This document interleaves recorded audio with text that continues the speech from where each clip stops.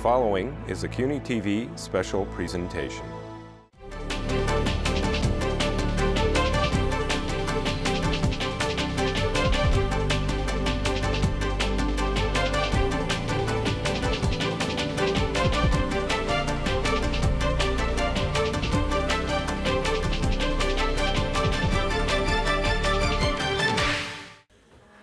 Good morning, everyone. I hope everyone had a great holiday and a wonderful summer. And seeing everyone here this morning makes me feel like we're back in session also. Now looking to the future and the formal opening of the new Cornell Tech campus next week. It is a welcome addition to our city's expanding tech ecosystem. Science, tech, and innovation continues to play a greater part of New York City's economy, not only on Randall's Island, but all over Manhattan, Brooklyn, Queens, and the Bronx.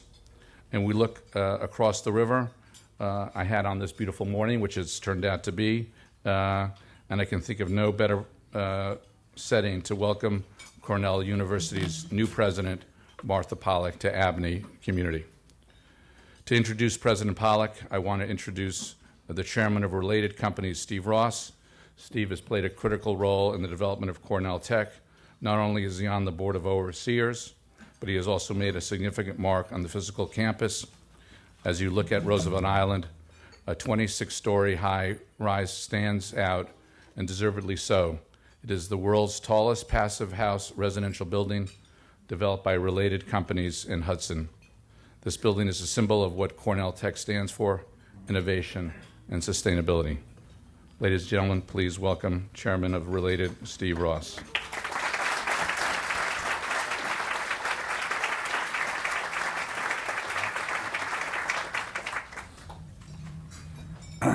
Thank you, Bill. Martha, this is for you. Jesus, I don't know how you. Anyway, that was the University of Michigan fight song. For those of you who know, I'm somewhat associated with Michigan, and it's a real pleasure to be working with them. But it was where I really met Martha Pollack, and I'm very honored to be able to introduce Martha Pollack here to ABNY. I met Martha many years ago, before she was even provost at the University of Michigan. We sat next to each other at numerous meetings and listened to her presentations, and I think you always came away from that knowing who the smartest person in the room was. I think people here using her knowledge and technology and being a computer scientist and her knowledge in artificial intelligence, together with her compassion for students and learning, she was just a great provost. And as I sat there through the years and listened to her, and having spoken with her in between and learned an awful lot, you know, I couldn't help but wonder that knowing that Michigan was a place where many college presidents have come from, that it was just a question of how long would Martha be able to stay at the University of Michigan before she was offered presidency of a great university. And that she was, and it was really Michigan's loss and Cornell's gain, as well as New York City. And I think she will bring great things to Cornell, but just as important, she's going to be one of the really most major leaders here in New York, because there's no one really more qualified to lead both Weill Cornell Medical in the future, as well as launch Cornell Tech.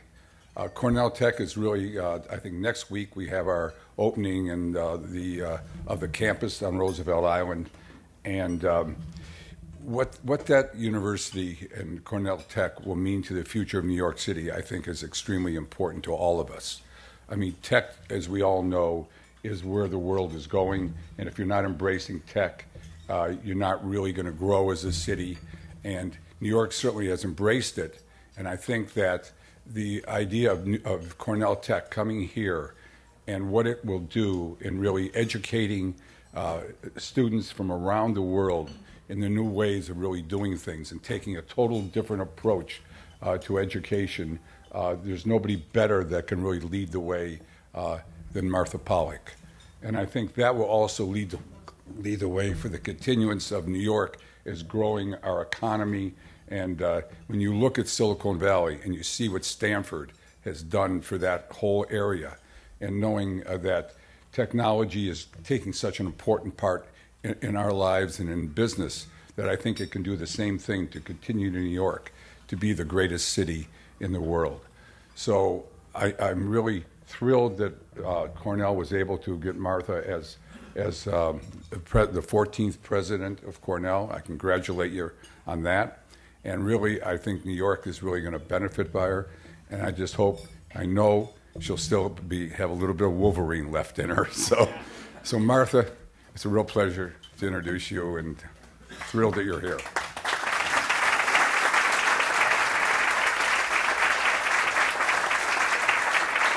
Thank you all for coming. Thank you, Steve, for that really wonderful introduction. And thank you for your visionary leadership in New York City, and for your service as a member of the Cornell Tech Board of Overseers. We're just so pleased to have you as part of our team there. And as we look to enhance this great city through an innovative kind of graduate education, your work across New York inspires us. Under your leadership, the related companies have become a global leader in real estate innovation and a dominant force here in New York. On the west side, Hudson Yards is providing a model for the city of the future. I'm going to have to start pumping my hand on that. And now there's this new Cornell Tech campus, which you really helped us build with a residential building that is among the world's most sustainable. I'm a tenant in that building when I'm in New York City. I stayed there last night. I can tell you it's amazing. It's absolutely amazing. So thank you for all you do, Steve, for New York and Cornell. I also want to thank, I don't know who in this room was involved in getting the ferry up and running, but I took the ferry down from Roosevelt Island this morning. Fabulous. Just a wonderful way to get around. So thank you to whoever who's put that into place. I also want to thank Bill Rudin, Angela Pinsky, and ABNY for having me here this morning. Everybody knows that speaking before ABNY is a rite of passage, and I really, truly am honored to be here today with all of you. I'll talk today about Cornell's impact on so much of what makes New York special, but it really starts with the more than 50,000 Cornell alumni who live in the region. Can I ask all the Cornellians here to stand up? Okay, wow, right? Let's give them a round of applause.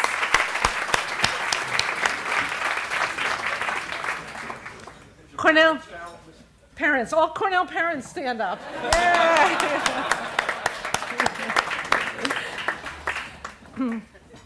Cornell alumni are leaders and pioneers in business and finance, art, culture, science, healthcare, law, public service, tech, fashion, hospitality, cuisine. The list goes on. And I've already discovered that you really can't go far walking around this city without running into one.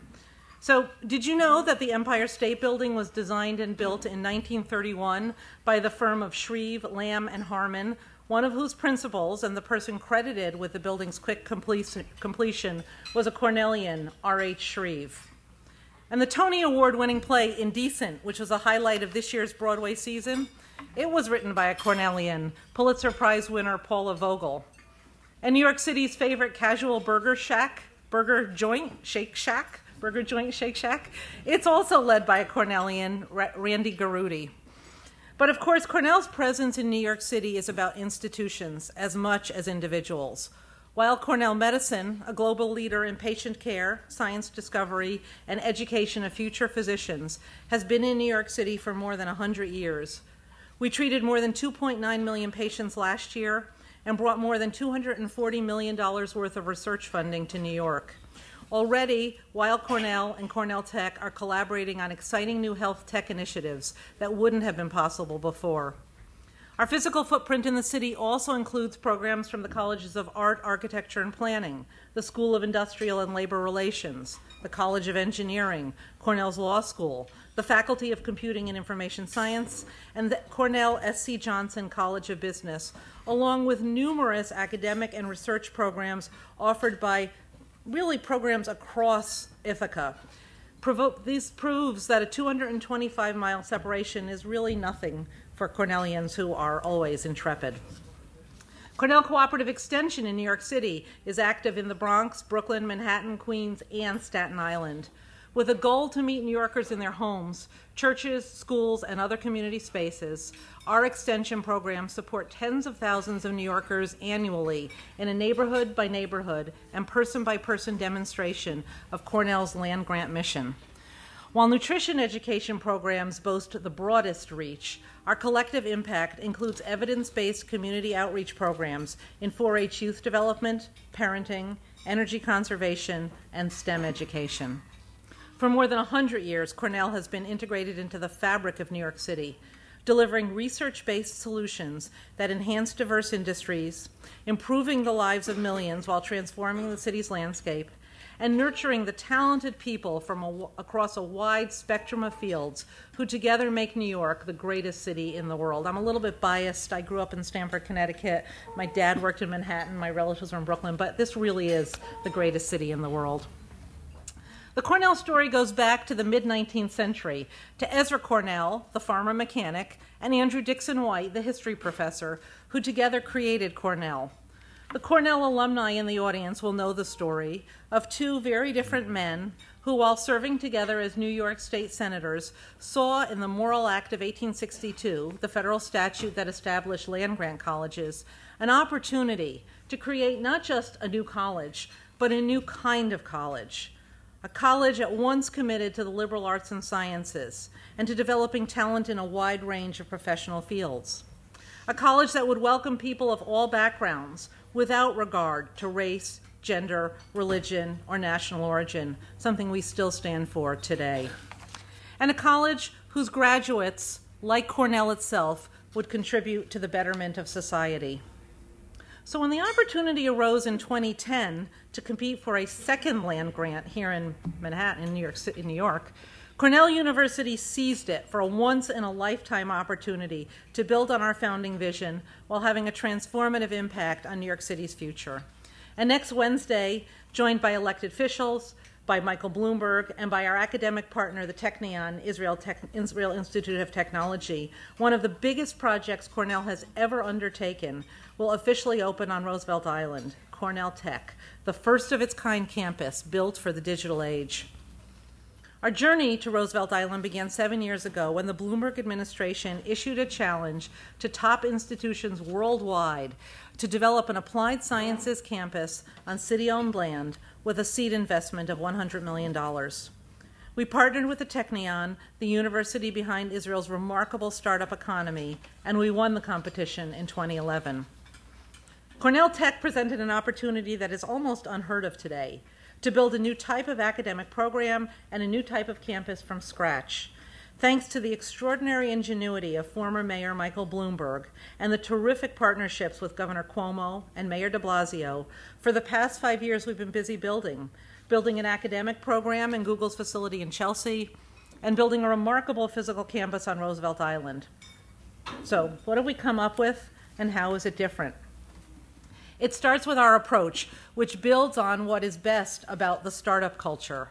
We said from the beginning that we would take chances at Cornell Tech, that we wouldn't be afraid to fail or to scrap something that wasn't working.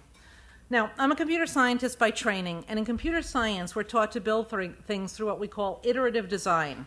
So you start by creating a system that represents an initial approximate solution to a problem, then you test it in the real world, then you refine it, and you repeat the cycle. And that's exactly what we've been doing at Cornell Tech. We've iterated, creating, testing, and refining an academic program under the leadership of Dean Dan Huttenlocher, and it's reinventing graduate education for the first time in 3 generations. Let me be a little bit specific about what I mean by that. First, at Cornell Tech, there are no disciplinary silos. Every one of our master's students spends about 1/3 of their time in a studio program, creating products and solving problems, engineering students, with business students, with law students, with computing and information science students. It's true that the fastest way to find a solution to a problem is to bring together a group of like-minded people. But the only way to get to the best solution is to gather a diverse set of voices representing a variety of backgrounds and disciplines. Ezra Cornell and Andrew Dixon White knew that when they created Cornell, and we still firmly believe that today. Okay, second example at Cornell Tech. Academia and industry go together there, hand in hand. We're assembling some of the finest research teams in the world, but I have to tell you that what excites me is that their research will be put to use immediately and in the real world. Companies are a permanent part of the tech campus, ensuring collaboration that accelerates commercial innovation. Our students and researchers will interact with startups, entrepreneurs, investors, and established companies, all in the pursuit of commercial innovation. For some, this has been controversial, but it's a tension that we've embraced and we've made it a central feature of Cornell Tech. And third, at Cornell Tech, the campus is designed to be open. The Emma and Georgiana Bloomberg Center, our first academic building, has no offices. Professors and PhD students work in open floor plans and small breakout rooms.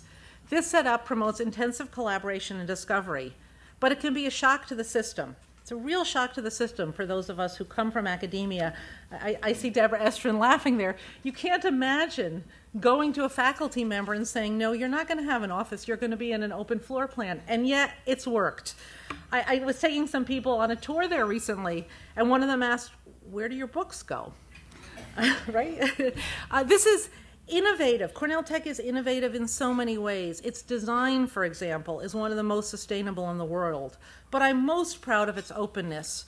We've created a campus that's not only open internally but externally. It's accessible to all New Yorkers and especially to our Roosevelt Island neighbors, with 2.5 acres of open space and no gates, no walls, and no barriers. The results are already impressive, but the potential is transformative. We can't do it alone, but success here means nothing less than creating a new economic engine that will drive New York forward for generations to come. When we officially open Cornell Tech next week, it will be a massive milestone for Cornell and for New York City, the introduction of something truly innovative. Yet, as I've already mentioned, at Cornell, the principles at play are not new.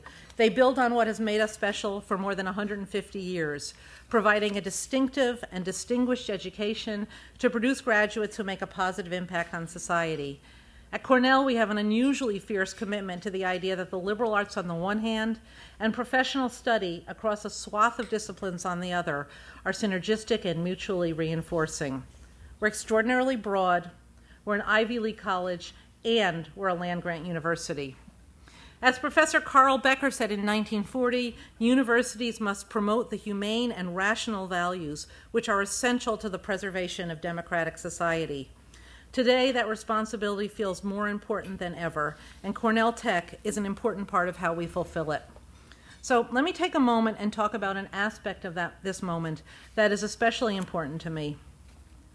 When I was in my first few years as a computer science professor at Michigan, there were more faculty members in the department named Igor than there were female faculty members. There were 2 Igors, and there was me.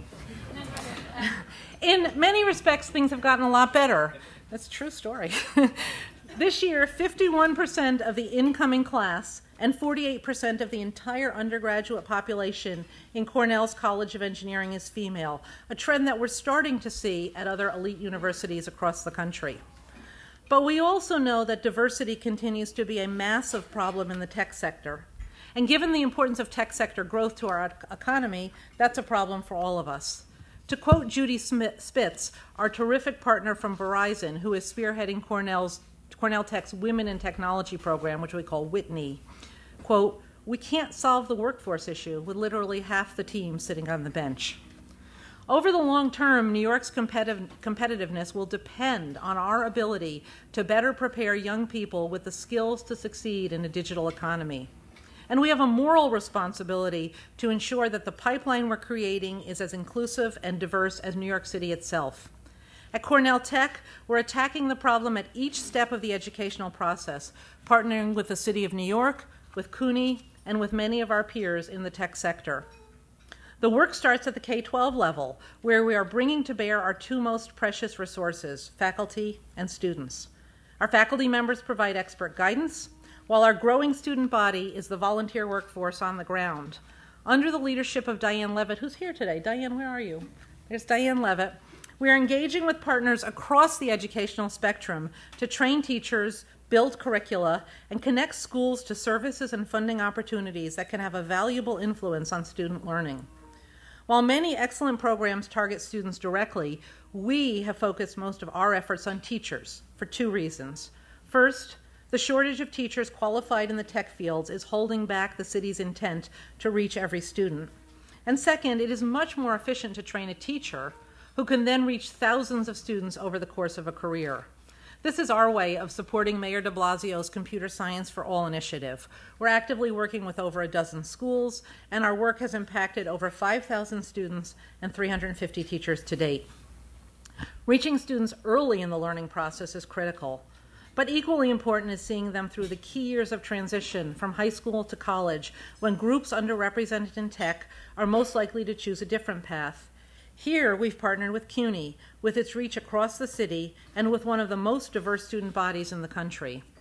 With the Whitney program, we're working to expose more women at the undergraduate level to computer science in order to help diversify the tech talent pipeline in New York.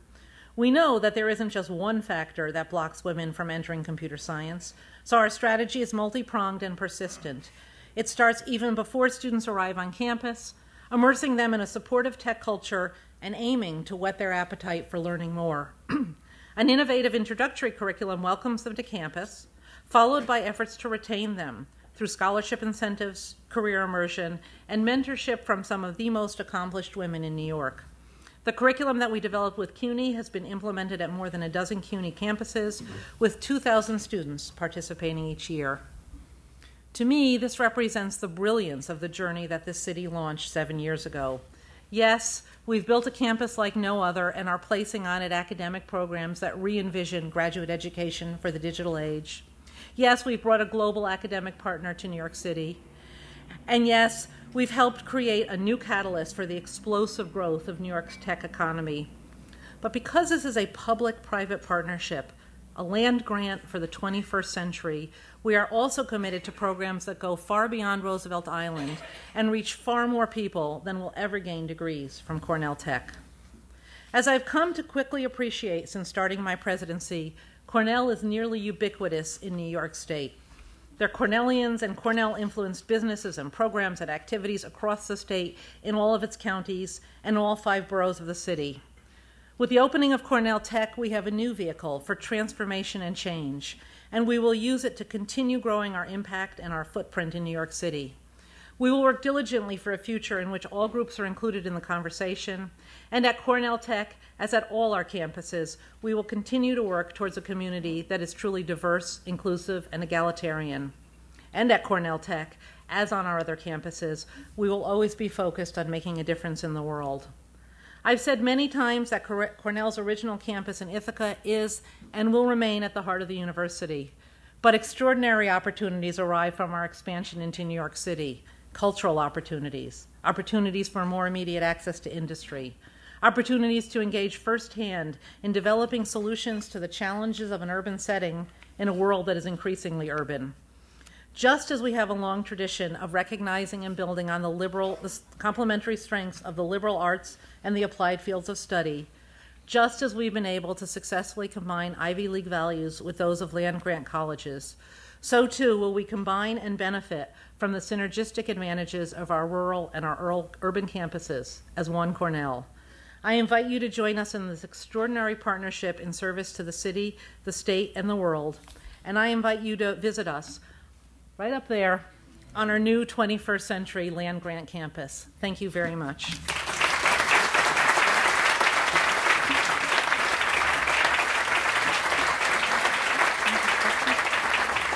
Questions for the president?